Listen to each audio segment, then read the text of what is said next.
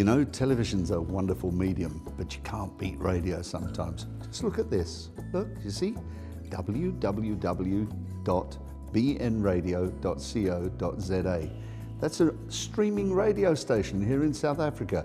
You can hear good music, good interviews, and a little bit of news, but mostly we entertain.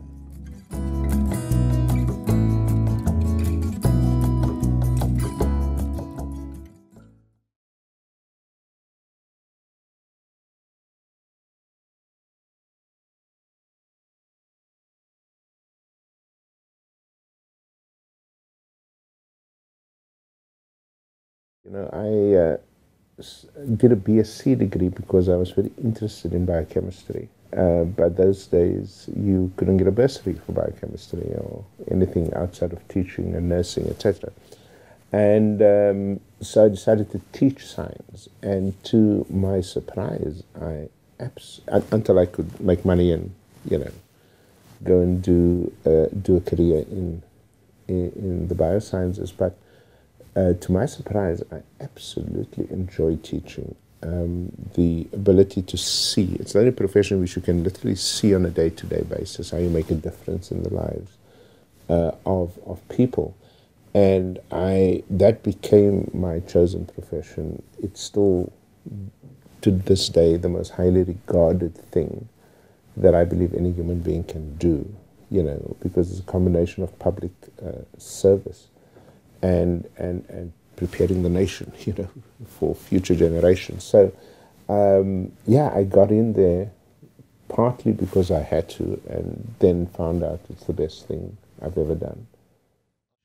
Well, I'm very, very disappointed in what happened since the 90s, because that is not what we dreamed. We dreamed about a school system that would be equal, that would be democratic, that would be decent, and that would serve all of our young people, you know, with the same quality of education and so on. But that didn't happen. In fact, we have a bigger divide now in education, not so much on race, even though that's still there, but more on the basis of class. And so you'd find privileged white and black kids in the better schools, and this mass of largely black kids in the most disadvantaged schools.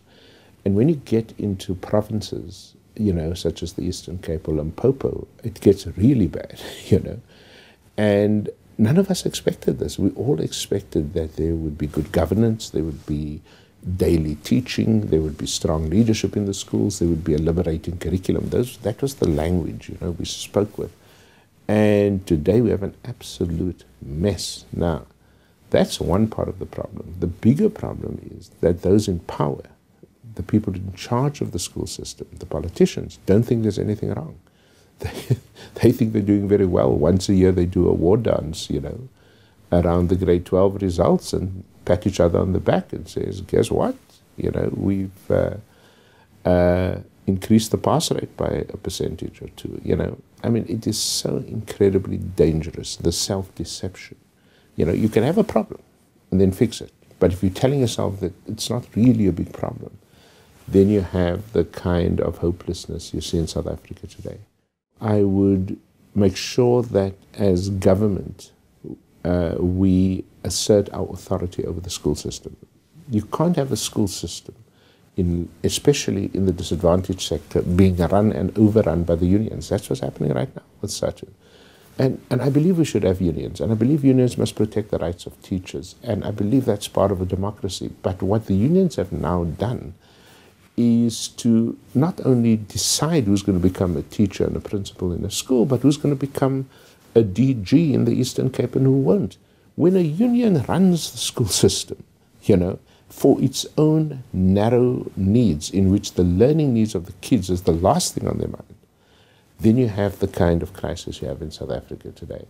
I don't know of any country in the world, perhaps apart from Colombia or Chile in parts of its dictatorship, you know, where you have this kind of thing, and you cannot, you know, rescue a school system when government is too scared because of its political interests, you know, to sort of say, we're in charge of schools. Now, guess what's going to happen?